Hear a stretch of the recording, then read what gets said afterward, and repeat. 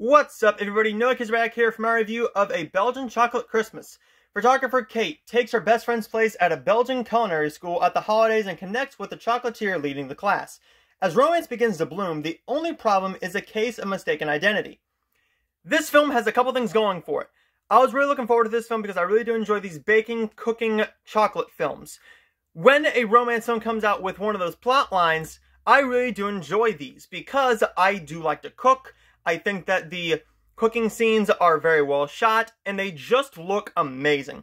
This film does have a couple things going for it, and that is mainly the chemistry between our two stars here.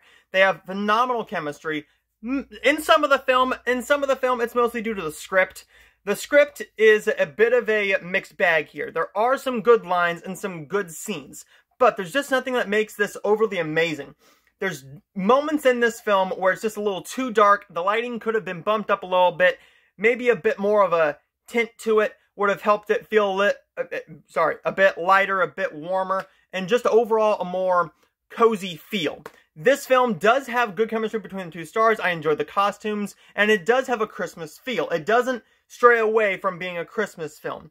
There are moments here and there where you legitimately feel like you could be watching this during Christmas time and not during Christmas in July.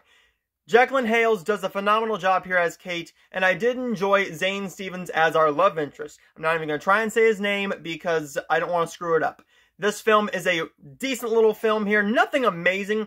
Again, the lighting and the script is a bit of an issue. We could have given a bit more detail to the actual plot line of the mistaken identity, but that's just kind of thrown out the window. It is a bit of a...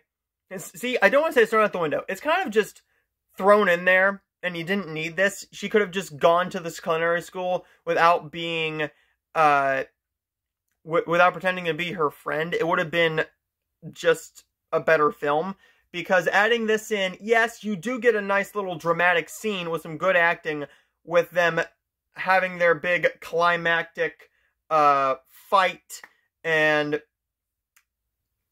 their overall drama. I enjoyed that overall, but this film is nothing special. It's not like it's going to be the best Christmas film of the year, but this is definitely better than I thought it would be. A Belgian Chocolate Christmas is a well-done, great American family film that I did enjoy overall, but it's nothing great. Check it out if you're interested. If you like cooking/baking films, or if you just like chocolate films overall, check this one out. I think you will enjoy this one. I'm going to give A Belgian Chocolate Christmas a C. I did enjoy this one. It's a low C. I gave this 2.5 out of 5 stars on my letterbox, but I'm going to go with a C on this one. So there's my review of A Belgian Chocolate Christmas, and I will see all of you guys next time.